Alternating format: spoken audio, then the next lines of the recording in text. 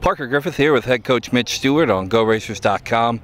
Coach, first week of practice, long way to go, but you got your first look at the team today. How'd you feel? Good. I think we got probably close to 130 snaps, so we've got a lot of film to go in there and watch. We've got a lot of situations to go in there and watch. A lot of good teaching moments, especially offensively. A lot of good teaching moments. We had some turnovers in the red zone, had some turnovers on the goal line. We went to the goal line period, and I think we're just about 100% down there on the goal line period scoring, so that's a positive. Defensively, I know Coach Boone has a lot of teaching moments, especially in that goal line period. So we wanted to put them in as many different situations as we could, and then obviously right there at the end of the deal, we did a 2-minute drill. We throw a pick, and the defense wins the game for us. So it was good to see them, but a lot of teaching moments. Yeah, talk about the end of the game there a little bit, because obviously your quarterback threw an interception, but on the plus side, you had a guy get an interception that's going to win you the game. How do you teach that? What do you take away from that? Well, you just go in there, and when you get to that point of the tape, the defense is going to be very fired up, and the offense isn't going to be very fired up.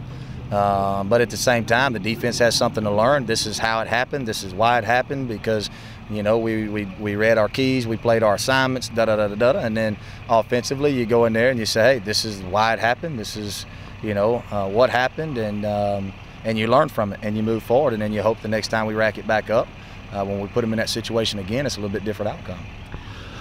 Speaking of the offense, K.D. Humphrey's looking very well today. As Nick Taylor got a couple touchdowns. Just talk about the offensive performance overall, and maybe who stood out to you. I'll be honest with you, I didn't think that we were overly all that good on offense. We had quite a few busts. We had some turnovers, and that's really the thing that we've stressed going into camp is turnover margin, taking them away on defense and not giving them on offense, and so that was kind of discouraging to see from an offensive standpoint. But at the same time, we had a couple of guys.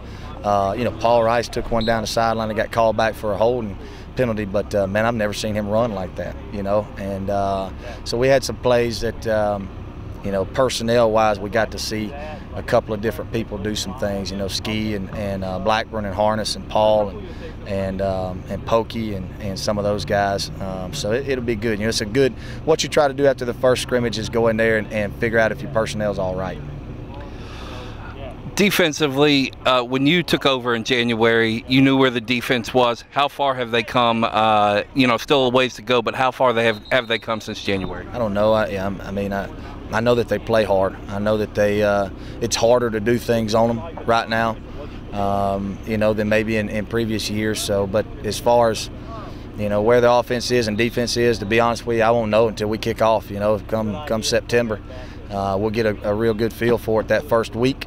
And we'll kind of learn from there as we go.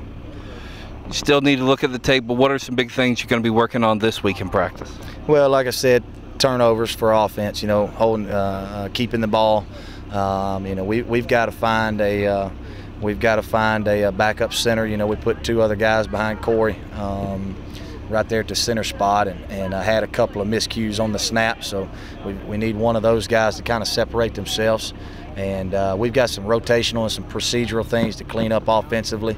And then, from listening to Coach Boone just out on the field, they had some guys out of line, out of gap, that they've got to get cleaned up, some people going too wide, getting out gapped, and just some assignment type stuff. But, all correctable.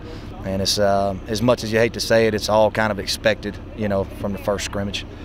Last question, just talk a little bit about special teams and in particular your 2 kickers and your 2 punters. Just where are they and where are you trying to get them to? Well, the best thing that we got going right now special teams wise, we got a lot of competition.